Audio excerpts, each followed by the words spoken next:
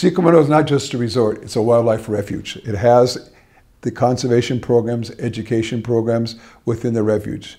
We also invest very much so in conserving our water consumption. For us, the toolbox of Pro-America for Sicamano has been the ability to be able to be flexible, to be responsive, so that when we have an emergency, whether it's a climate situation, an economic impact around the world like in 2008, 2009, or now with the protocols and the impact of COVID-19, we're seeing the flexibility and the support because the bank understands tourism. It's very important. So they can read between the lines and react without the bureaucracy getting in the way of action.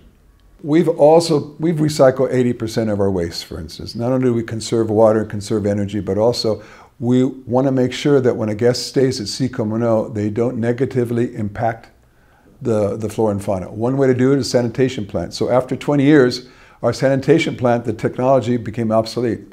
So with Pro-America, we were able to finance state-of-the-art system that now we take the gray water from the guests, the gray water from the restaurants, we recycle it and use it for irrigation.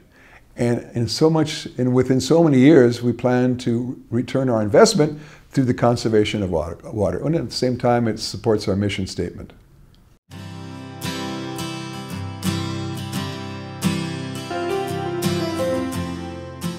I think it's important when you're looking for a relationship with a bank, that bank should be your partner. It should understand tourism, because we, unlike a grocery store, everybody needs food, but everybody doesn't have to go on a vacation. So when you're able to work with a bank that has the flexibility to react to the uncertainties, whether it's economic or climate or pandemia, they're there ready to act in weeks instead of months to support you.